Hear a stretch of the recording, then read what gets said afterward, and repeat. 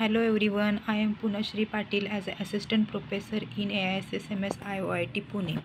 So today we have to learn about the Armstrong number in C. So first we have to see what is meant by Armstrong number. So Armstrong number is the number that is equal to the sum of its own digits raised to the power of the number of digits. For example, 153 is an Armstrong number. So first we have to calculate the cube of the first digit in the 153 as a 1, then cube of it, then plus addition of the second number cube and addition of the third number cube. So 1 cube is the 1, 5 cube is the 125, and 3 cube is the 27. So 1 plus 25, 125 plus 27 is the 153. So 153 is equal to 153. So 153 number is the Armstrong number.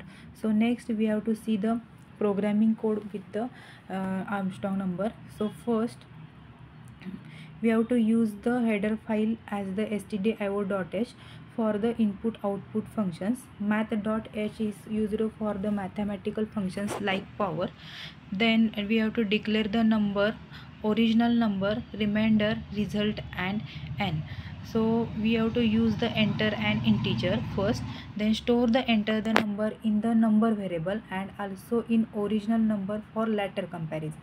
So count the number of digits in the entered number using the while loop. So then next calculate the Armstrong number using the another while loop. So get the last digit of the original number using the modulus operator and store it in the remainder.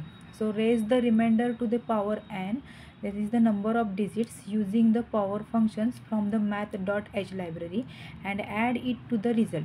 So remove the last digit from original number variable by dividing it by 10. So compare the result with the original number. If they are equal, print the number is Armstrong number, otherwise print the number is not an Armstrong number.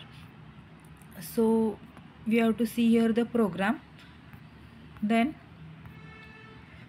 here is the output of that program, that is enter n number 153. So 153 is the Armstrong number. Thank you.